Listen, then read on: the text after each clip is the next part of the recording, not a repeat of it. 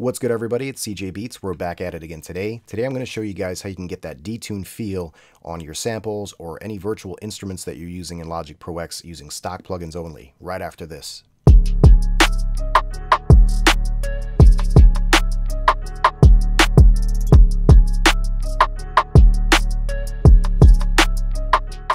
Thanks for joining, guys. So as I mentioned before, I'm going to show you guys a way that you can get that Detune feel on your samples or on any virtual instruments that you're using Logic Pro X using stock plugins only. In addition to that, I'm going to give you guys a kalimba instrument, virtual instrument that I created myself by recording a kalimba sound and then importing it into XS24. Perhaps I'm going to do another tutorial on that in the future. But if you download this project file, I'll put a link up in the cards right here as well as in the description.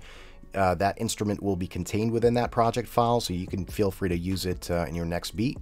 I already created a chord progression / melody for this tutorial using that instrument. Let's have a listen to that now.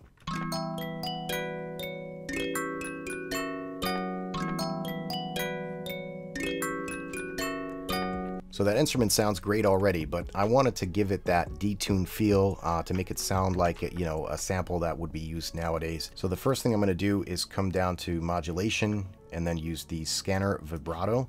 And this is a plugin that comes with Logic. So let's go ahead and select the first preset and see what it sounds like. Change the stereo phase a little bit here and the rate.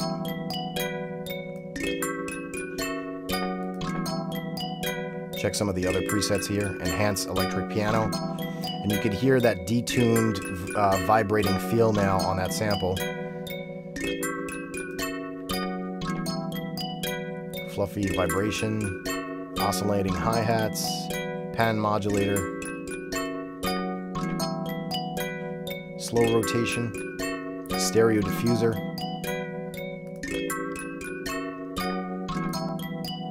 wide rotate, blur vibrato. I like this enhanced electric piano.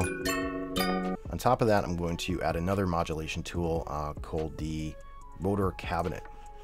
And this is like a microphone cabinet that makes it sound even older. You know what I mean? If you want to try to get that that old sound for your samples.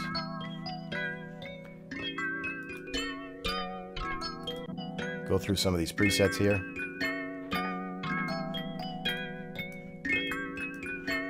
Now, this rotor cabinet makes it sound a little bit, mono, I guess you could say in a sense.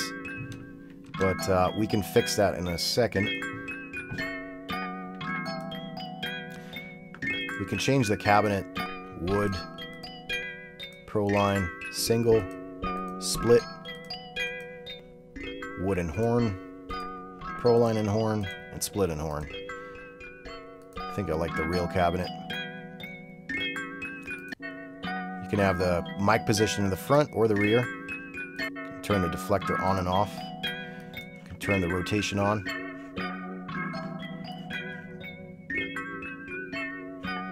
I like that right there. And right off the bat, that sounds already really dope. So I'm going to bounce this in place now.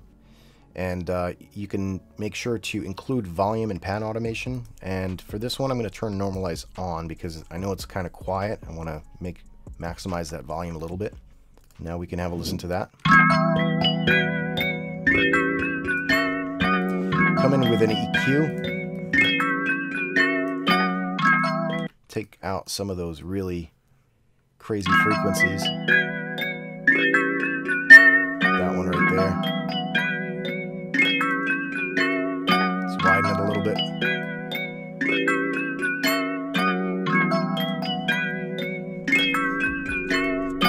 So I hope you guys enjoyed this quick hack tutorial on how to, add that Detune sauce to your samples or your virtual instrumentation. If you haven't already, hit that like button. Make sure to subscribe and hit that bell so you're notified anytime I upload some new content. My name is CJ Beatz and I'm out for now. Peace.